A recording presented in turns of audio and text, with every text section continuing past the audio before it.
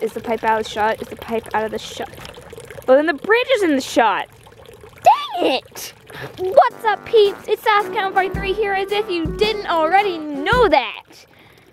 Oh boy. I know you guys are wondering, what you gonna talk about today? What you gonna talk about today? What you gonna talk about today?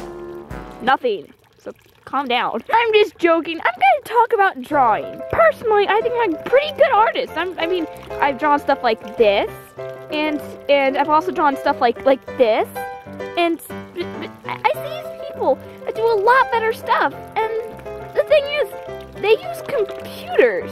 Not bashing on anyone that uses computers, by the way, to draw. Like, they can do all this amazing stuff through a computer.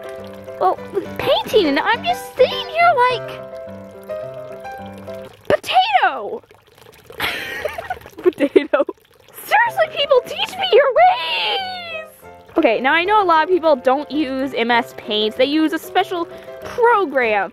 Now, I think if I had the program, I would fail miserably. I just don't have the ability to draw a straight line with a mouse. With a pencil, I'm no better, but that's beside the point. On paper, I can do a lot of detail. I can do this stuff so pretty.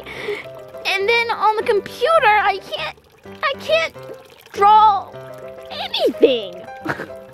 Just don't get it. How does everyone do this stuff?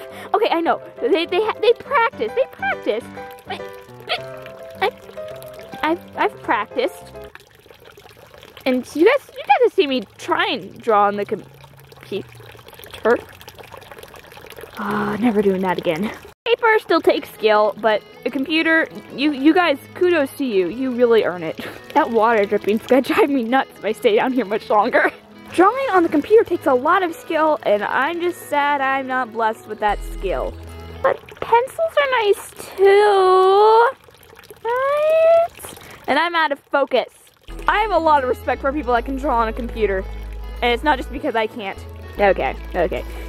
My points across this video. You all did so well, and I just teach me your ways. Teach me how to draw a potato right. Potatoes. Where's Maisie? There she is! Okay, that's all for this video. I'll see you guys next one. Later! The camera.